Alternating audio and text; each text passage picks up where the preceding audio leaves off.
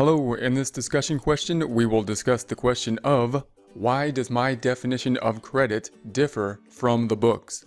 This is going to be a question that could be asked in an essay format in just defining debits and credits, a question in the terms of define debits and credits. In class, this is often a question that is asked because many people have different conceptions of what a credit is, and therefore when they hear the book definition, often a little bit actually disappointed in terms of the length of the definition that is involved. An essay question, what you need to be careful of is not to expand on the definition of a credit beyond what it actually is in terms of financial accounting.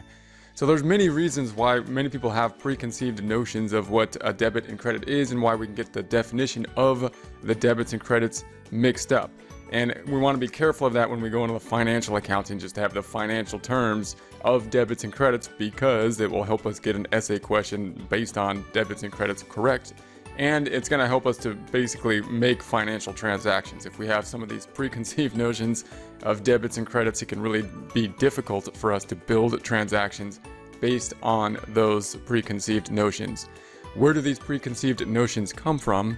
Many people just get an idea of what debits and credits are just from terms out there, like a debit card or a credit card, or when talking to a bank when they say they're going to credit to your account. Many people who have the most entrenched definitions of debits and credits, which are not exactly what we will be working with in terms of financial accounting, are actually those that work in accounting in many different areas. For example, if you work with an area in accounting where you work with a bank a lot, you might start using the term of credit as basically increasing your account, because that's what the bank is calling a credit. And when we hear terms like credit cards and whatnot, or we're going to credit your account and increase your account, those are often terms that we will start to use the term credit in basically a different context than we would in just financial accounting, just recording the debits and credits. We could derive the meaning of those words and say, well, where did those words come from? Let's try to figure out how they actually relate to the origins of the word debit and credit, at least in terms of financial accounting. Or we probably just want to draw a line in our minds and say, well, there's just different meanings of debits and credits in different contexts. I'm not going to argue with the bank or something in terms of what a credit means in that context. I do want to understand what it means in terms of the overall context, and maybe how that term came about and how it came about to be used in different contexts. So the definition of debits and credits, if we have an essay question of what is a debit and a credit, the simple answer is just going to be the debits are on the left-hand side of the T account and the credits are on the right-hand side of the T account. And that's really the entire definition. Like I say, it's a little underwhelming of what the definition is. All debits are mean that we're recording a transaction on the left side of a T account or a ledger, and all a credit means is that we're recording a transaction on the right side of the T account or ledger. There's no inherent goodness or badness to credits or debits. Neither one of them are inherently good or bad. Neither one of them inherently mean that we're going to increase or decrease a particular account. Although, just because of the way the board is set up, some texts will actually define a debit and a credit by which accounts and how they affect which accounts, meaning debit accounts will increase debit normal balance accounts, which are going to be assets and expenses. Credits will increase normal credit balance accounts, liabilities, equity, and revenue. But really, that's just a consequence of how we set things up. It's kind of a consequence of how we set the board up. So then that's basically where you want to stop in terms of what debits and credits are, unless they want to expand in terms of why that is the definition of debits and credits. In terms of understanding the debits and credits differentiation from what many preconceived notions are, we can try to look at where those two things are derived from. Where do these preconceived notions, or where do these uses of debits and credits come from, and how do they relate to the original use of debits and credits as just the amount recorded on the left-hand side of the ledger, debit, and the amounts recorded on the right-hand side of the ledger, credit. Well, one area where there's a lot of confusion is when we talk about a bank, for example, crediting our account. we might go to the bank and say, we need to get this charge reduced from our account. We don't think we should be charged for this. And if they do it, they might say that we're going to credit to your account. Now, when they say that, they mean to you basically that they're going to increase your account. And even to the banker, that's really what it means to that particular banker. A credit to them means we're increasing your account.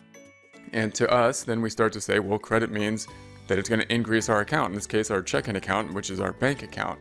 And when we get into financial accounting, we tell people that the bank account is your asset account. It has a debit balance.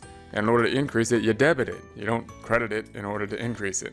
And that could be really confusing when we're first starting to learn this stuff, when we talk to the bank and they say they're going to increase our account with a credit, and we say we're going to increase our account with a debit.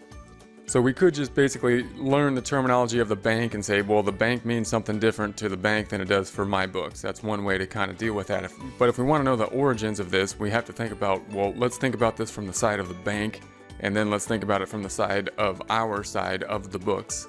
From the bank side of things, if they're increasing our checking account balance, that's not cash to them. That represents a liability to them, and liabilities have normal credit balances.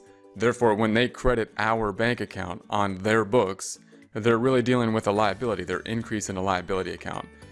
On our side, we're looking at the amount that they're increasing our bank balance by as cash, an asset, and therefore we're going to increase the book side, the debit side of the ledger.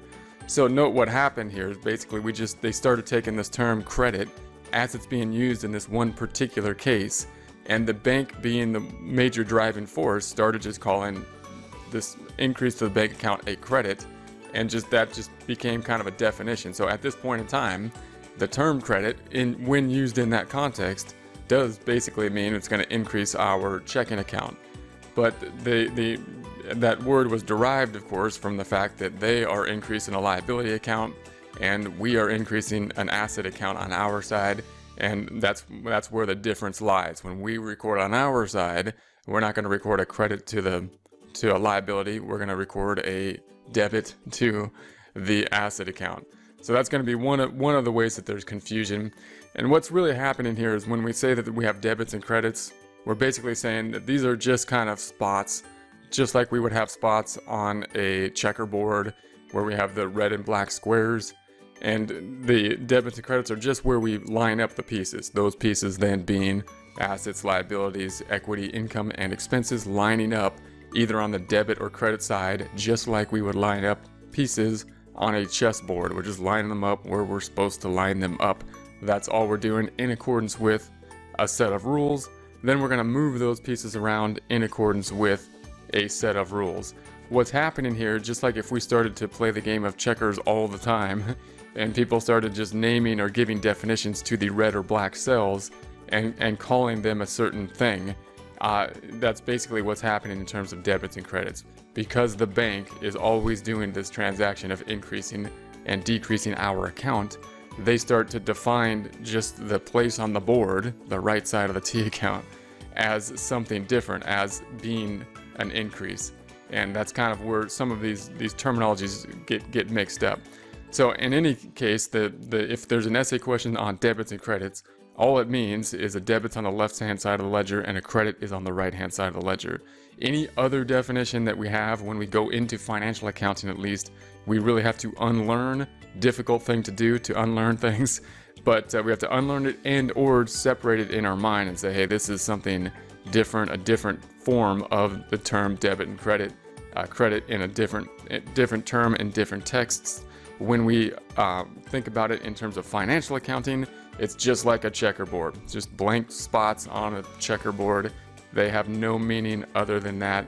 Nothing good, nothing bad. Doesn't mean increase, doesn't mean decrease. When will it increase or decrease? It just depends on the rules, how the board is set up, and the rules being that, we're going to increase account by doing the same thing to it as its normal balance.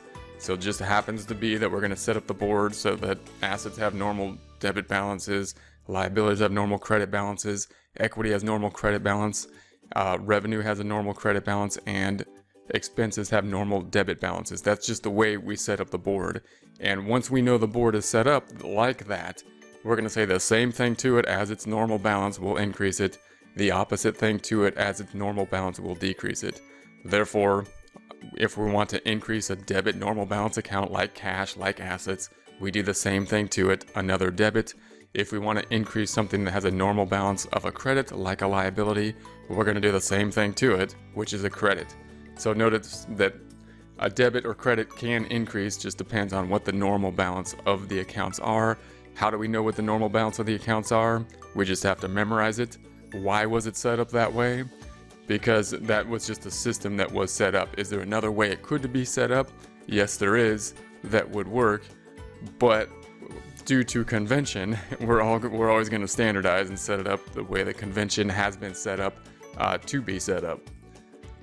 So in conclusion, we're going to say that the definition of debits and credits just means that just a blank spot on the board, the debits are on the left-hand side, the credits are on the right-hand side. No further expansion in terms of the essay question when answering an essay question like that, unless it's to explain the misconceived notions of what debits and credits are.